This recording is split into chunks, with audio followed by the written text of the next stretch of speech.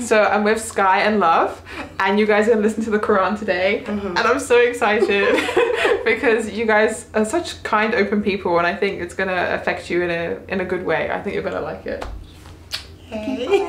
Ramadan begins in Gaza with famine spreading and the death toll nearing 45,000. I'm raising funds for orphans, children with amputated limbs, children that are starving, to supply water, food, medical supplies, just basic necessities for our brothers and sisters in Gaza. The fundraiser is Zakat eligible, and every donation, no matter how small or how big, will be greatly appreciated. I partnered with HCI Canada, which are a Muslim charity, and I chose to partner with them because they're endorsed by some of the biggest activists for Palestine, like Sean King and Mu'taz Azaza, and I've actually worked with them a couple of times before, and I continue to work with them as my favourite charity because they're very transparent in their work. They keep me up to date with videos and pictures, and I completely trust these people with all my heart. They are one of the leading charities on the ground in Gaza, so please, if you have the means to donate, the link is in the description of this video, in the comments of this video. Don't miss out on this chance to get good deeds.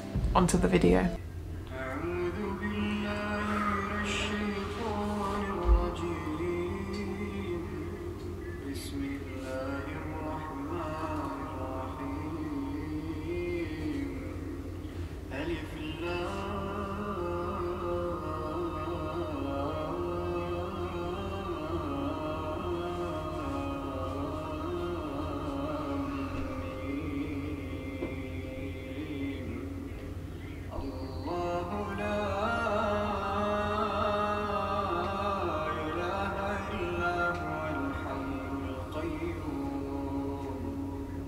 نزل عليك الكتاب بالحق مصدقا لما بين يديه وأنزل التوراة والإنجيل من قبل هدى للناس وأنزل الفرقان إن الذين كفروا بآيات الله لهم عذاب شديد والله عزيز ذو انتقام إن الله لا يخفى عليه شيء في الأرض ولا في السماء هو الذي يصوركم في الأرحام كيف يشاء لا إله إلا هو العزيز الحكيم هو الذي أنزل عليك الكتاب منه آيات محكمات هن أم الكتاب وأخر متشابهات فأما الذين في قلوبهم زيغ فيتبعون ما تشابه منه ابتغاء الفتنة وابتغاء تأويله وما يعلم تأويله إلا الله والراسخون في العلم يقولون آمنا به كل من عند ربنا وما يذكر إلا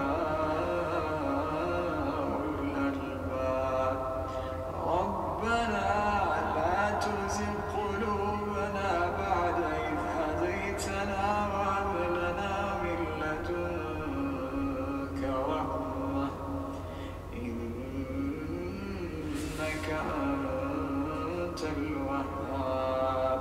Okay, so Sky. Yes. So tell me, how did it make you feel? It made me feel good. Okay. What I felt, he was really feeling deep inside, and he was full of acceptance and kind and love. That's how I felt. He was just that.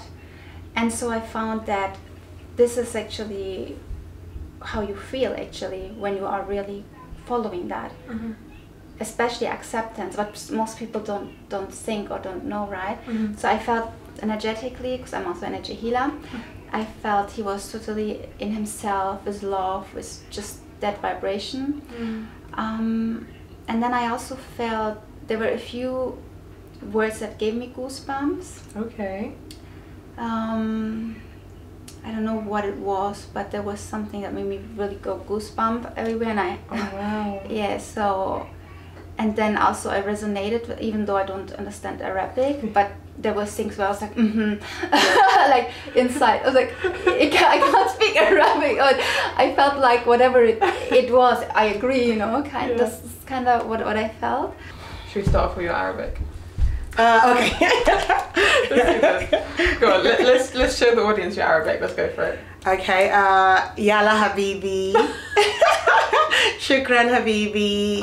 Inshallah. Oh wow, yeah, inshallah. As well. Yeah. Oh my god, you really, the Dubai really did it to you, didn't it? It did, yeah. Okay. Okay, so tell me about how you felt listening to that then. It felt inspiring.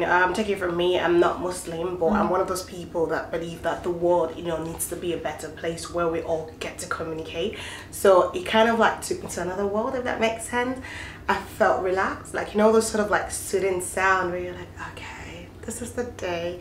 And then it just made me start thinking about life, and then how the world, or how we were living in this world of ours before COVID.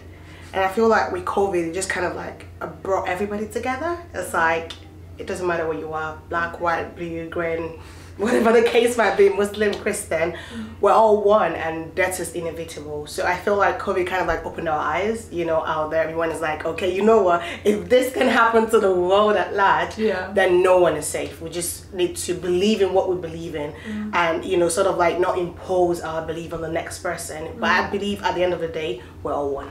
Yeah. So you felt like it was inspirational. Yeah. Do you feel like there was anything special about it?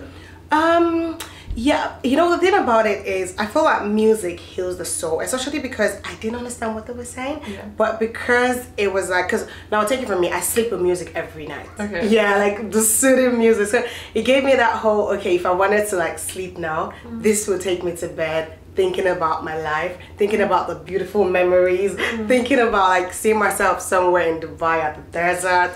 It's just, it's just like, but I definitely saw myself at the Maldives. Okay. It just took me like, you know, that kind of like nature feel where you're just like relaxed, you know, like sitting at the sand, you know, kind of feeling. So yeah. I feel like it's kind of transcendent. It is, actually, it is. Yeah, I feel like when it comes to music, it just sort of like speaks to people in different ways. But for me, it just gave me that soothing vibes, like, you know, you relax, you know, go to take care of everything, just don't worry so much, that sort of thing. So just, yeah, it was definitely made me feel. Yeah, that's interesting you say that, because I think that's the way I felt in Turkey when I heard the Quran for the first time. I think that's because at the time I had like a lot of anxiety in my heart, and I think it did give me that kind of peace, transcendent feeling of, you know what, I'm just a tiny piece in this big picture. You know, I'm not that important. I like that. The whole world is not about me. Know. Yeah, true. Which can be easy to get wrapped up in. And when the whole world's about you, every little problem becomes a big problem. I know.